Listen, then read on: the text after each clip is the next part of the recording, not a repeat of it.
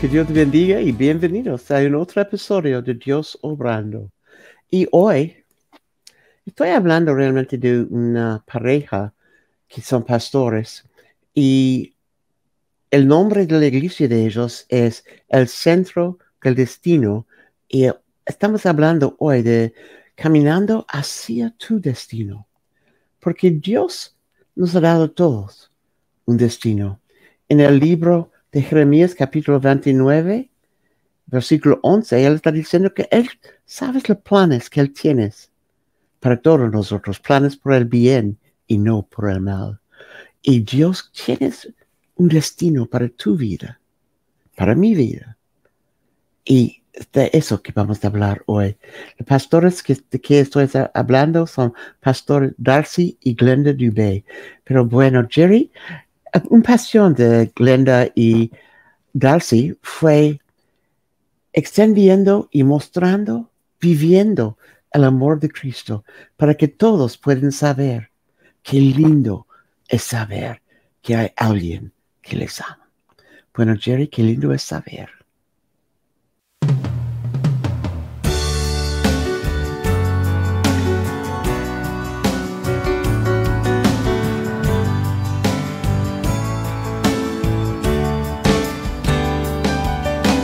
Lindo es saber que alguien te ama. Qué lindo es saber que alguien se preocupa por ti. Qué lindo es saber que alguien te necesita cuando nadie más sabe que estás ahí. Es como el viento que sopla refrescando tu alma, como la lluvia de primavera que da vida a la tierra. Y cuando te vas, oyes a alguien diciendo: qué lindo es saber que alguien te ama. Qué lindo es saber que alguien se preocupa por ti. Qué lindo es saber que alguien te necesita cuando nadie más sabe que estás ahí. Tras la bruma de tristeza verás el brillo del mañana. Cuando la bruma se despeja, sabrás que alguien te ama. Escúchame, amigo, Él está contigo. Ain't it good to know you've got somebody who loves you? Ain't it good to know? Ain't it good to know you've got somebody who cares for you? Ain't it good to know you've got somebody who needs you? Oh, when no one else you're there. Qué lindo es saber, qué lindo es saber que alguien te ama. Qué lindo es saber que alguien se preocupa por ti. Qué lindo es saber que alguien te necesita cuando nadie más sabe que estás ahí. Cuando nadie más sabe que estás ahí.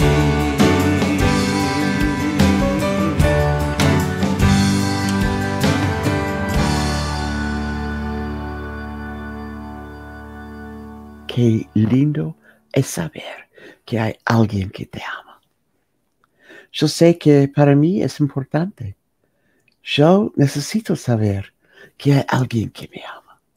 Y no importa qué está pasando con gente alrededor, si gente quiere hablar mal, si gente no quiere lo que estoy haciendo con el ministerio, no importa, yo sé que hay alguien que me ama.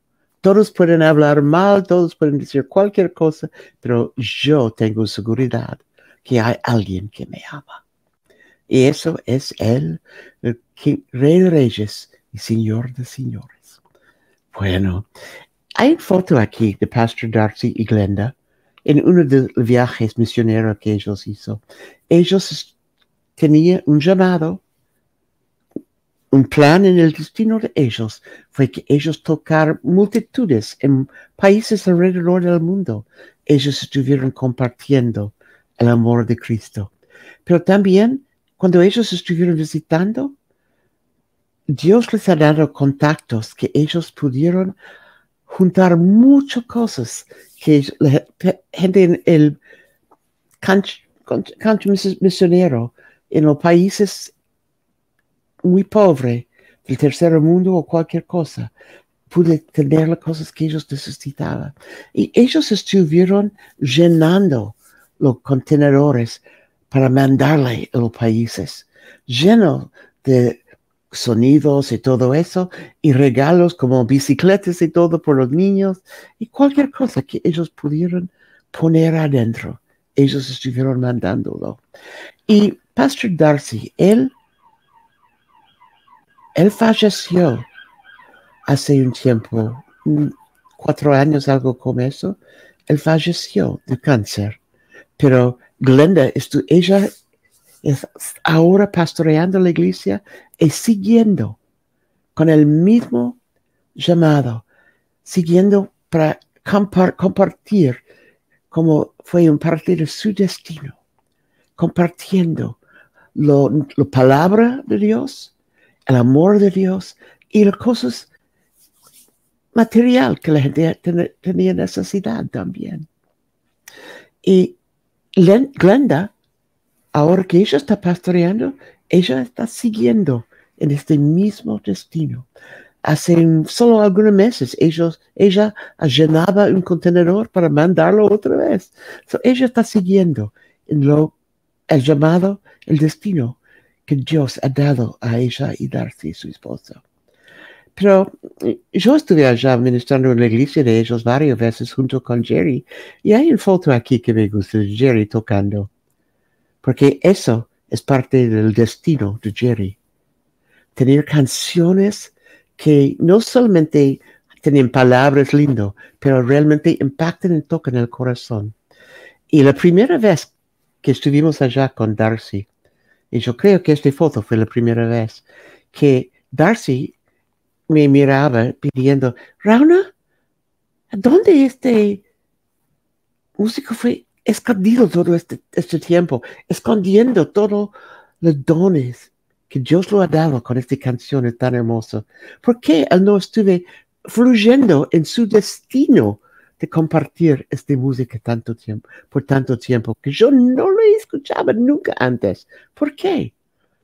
Y yo sé que yo tenía un tiempo difícil donde él no tenía muchas oportunidades, pero siempre fue su corazón de compartir lo que Dios lo ha dado. Y por eso tenemos la bendición de tenerlo cada semana aquí con nosotros. Es una bendición muy grande para nosotros, pero para él está caminando hacia su destino, el destino que Dios tiene para él, tocando y cambiando, mirando corazones cambiados por las letras de sus canciones. Pero otra vez, cuando estuvimos allá en la iglesia de Darcy, un pastor de Argentina fue allá con nosotros o conmigo. Y él estuvo allá compartiendo la palabra. En Argentina, él fue bien conocido como el apóstol José María Rodríguez. Y ahí está José y su esposa Paola. Allá en la pared, tú puedes ver, hay una espada allá, pero también hay una barra de hierro. Y en esta barra fue algo que un mentor, un padre espiritual de Darcy y Glenda, ha dado a ellos. Con una palabra profética, siguiendo que ellos van a estar guiando, pastoreando y guiando mucha gente. Ellos van a tener esta barra de hierro firme para guiar, para guardar en el camino del destino. Y Darcy sentí en el espíritu de dar esta barra a José María junto con la palabra, que él va a estar guiando e impactando y tocando muchas personas, ayudándole también a entrar en el destino que Dios les ha dado. Eso fue Pastor José María, allá en la iglesia él estuvo en la iglesia de Destiny Center, junto con Darcy y Glenda, recibiendo este barra del pastor Al Houghton, lo que él ha dado a Darcy y Glenda. Pero José María también, él tiene un deseo de ver líderes que están levantándose, emergentes, de ver ellos también caminar en el destino que ellos tienen. Porque Dios sabe los planes que Él tiene por cada uno de nosotros.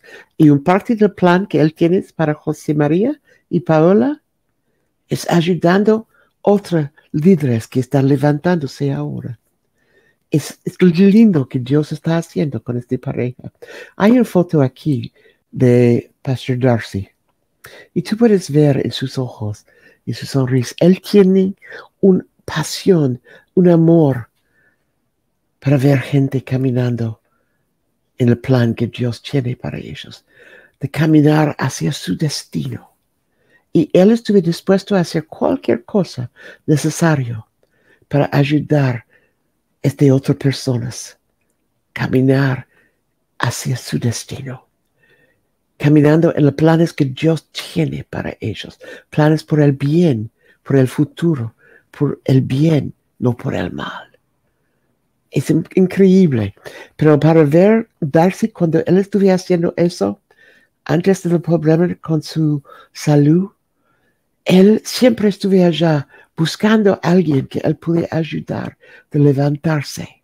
Alguien que estuvo desanimado, alguien que estuvo muy depresivo. Pero Darcy quería hacer todo para ayudarle a levantarse y caminar en el destino que ellos tienen. Bueno, hay una foto aquí. Eso es el pastor Douglas Rivera de Jiquilisto en El Salvador. Y él fue uno de los hijos espirituales de Darcy. Porque Darcy y Glenda tienen hijos espirituales en muchos lugares que ellos están ayudando a levantarse. Y Darcy y Glenda estuvieron allá compartiendo todo lo que ellos pudieron por el crecimiento de este hijo espiritual. Muchos de ellos estuvieron llamando Darcy y Glenda mamá y papá. Pero bueno, Douglas fue uno de esos. Y Jerry y yo hemos tenido el privilegio de estar allá también en Jiquililco con el pastor Douglas. Estuvimos en casa con ellos en un barrio bastante lejos de la ciudad, un barrio bastante pequeña y en un lugar que no tenía muchas de las cosas que pudiste encontrar en la ciudad. Pero Douglas estuve siguiendo el plan que Dios tenía para él. Él estuvo caminando hacia su destino, el destino de alcanzar en muchos los pueblos pequeños alrededor, de alcanzar la gente que ellos también pudieron conocer el amor de Cristo. Hay una foto aquí que me hizo reír cuando yo lo vi y lo encontraba. Eso fue una publicidad que ellos puso en la página web de ellos o en Facebook o algo, haciendo la publicidad que Jerry y yo vamos a estar con ellos en fin de julio. Yo creo que el domingo fue el 29 de julio. Y ellos puso eso el 27 de julio de 18. Pero fue solamente algunos días después de eso que Darcy falleció y fui a casa con el Señor. Es su destino, su último destino de estar allá con el Señor. Pero fue solamente algunos días después, menos que 10 días. Y estuvimos allá para que pudimos orar para Darcy y todo eso. Y un día yo estuve hablando en el hospital con Darcy. Y Darcy estuvo explicándome que, él estuvo muy feliz. Él sabía a dónde él va a estar. Él estuvo un poco triste y preocupado para Glenda y sus hijas.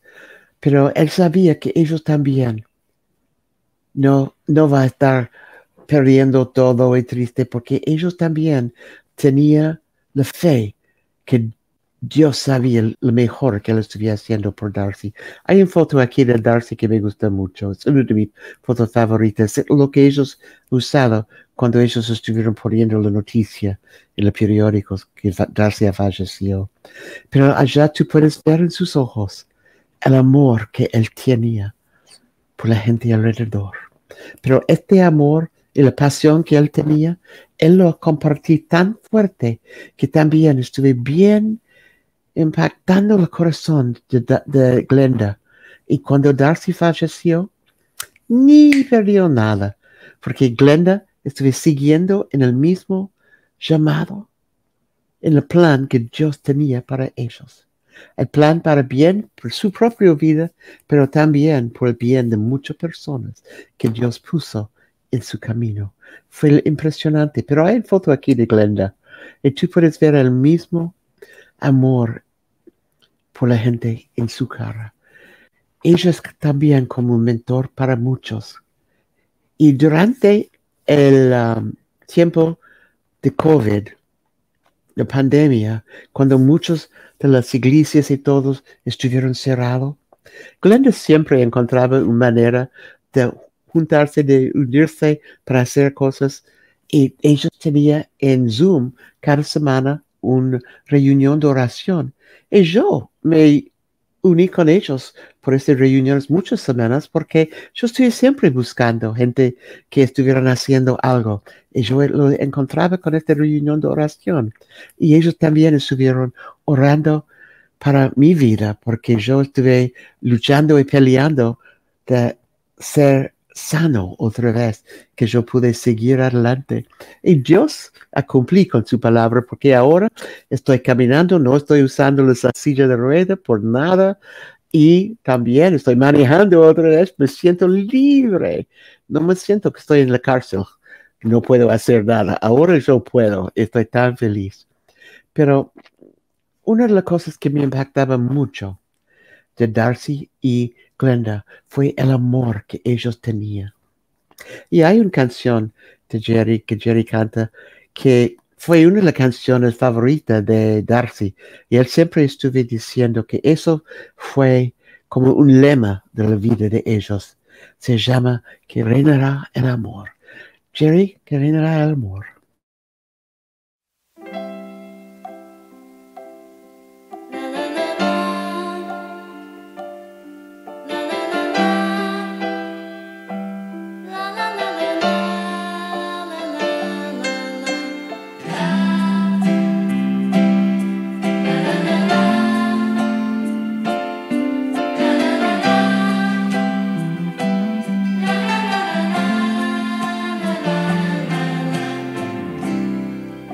Soñé en mi juventud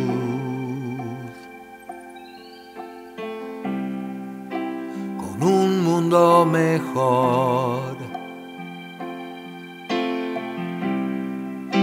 Me puse un ideal, luchar por conseguir que reine el amor. Mas solo conseguí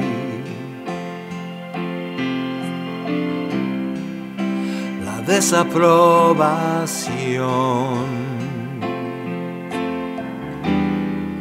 de un mundo frío y cruel, cerrado a concebir que reine el amor.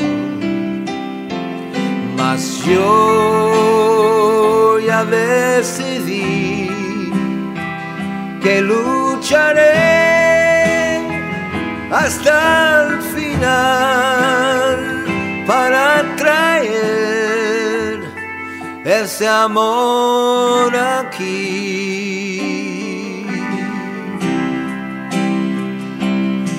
La la la la, la la la la. La la la la la, la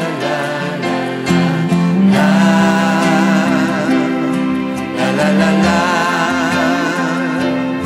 la la la la, la la la la la, la la la la. En soñador.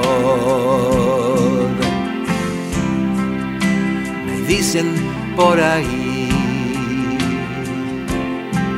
oye, ¿no ves que el mundo va rumbo a la destrucción? Mas digo, reinará el amor. Ya nada va a cambiar, eso dicen, no tiene solución. Mas yo prefiero igual creer que un día al fin florecerá el amor. Pues yo ya decidí que lucharé hasta el final para traer ese amor aquí.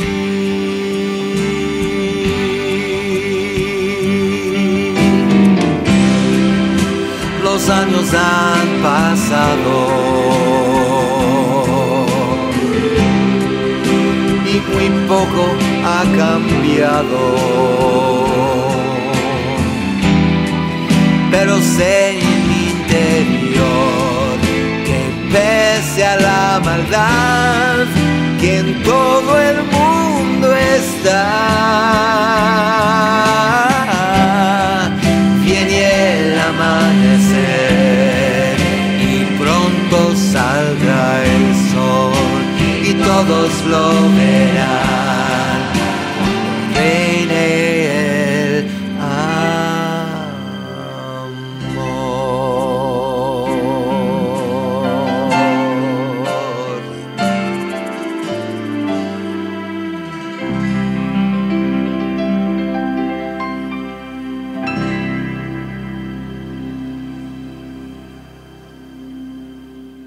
Bueno, que Dios te bendiga y gracias que tomaste este tiempo con nosotros.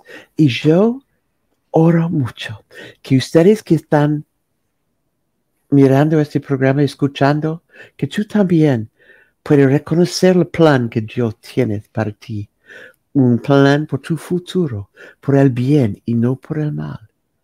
Y cuando tú estás seguro en este plan que Dios tiene para ti, tú también pueden y deben estar caminando hacia tu destino.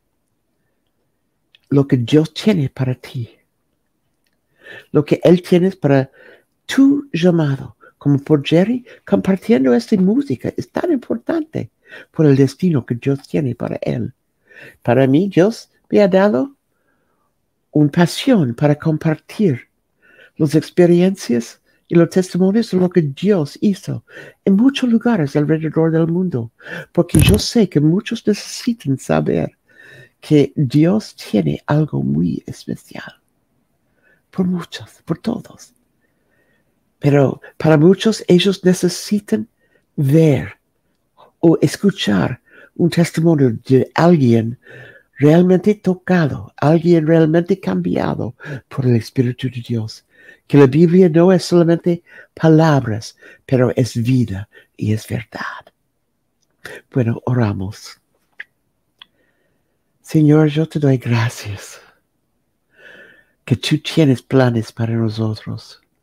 Planes, Señor, por el bien y no por el mal. Tú tienes planes por nuestro futuro, Señor. Y, Señor, yo te pido que tú das un deseo grande a todos de caminar hacia su destino, Señor. Que, Señor, que todos nosotros podemos ser dispuestos de no tratar de correr lejos del llamado que tú nos has dado, pero en lugar de correr lejos, que podemos estar corriendo hacia tus brazos para caminar hacia el destino que tú tienes para nosotros. Señor, yo te pido que esta semana mucha gente que están mirando y escuchando van a tomar decisiones de estar caminando hacia su destino. En tu nombre precioso. Amén. Amén. Bueno, si realmente se está recibiendo algo de este programa y tú quieres sembrar para ayudarnos de seguir adelante, por favor, sentirte libre de hacerlo. Que Dios te bendiga. Hasta la semana próxima. Te veo. Chao.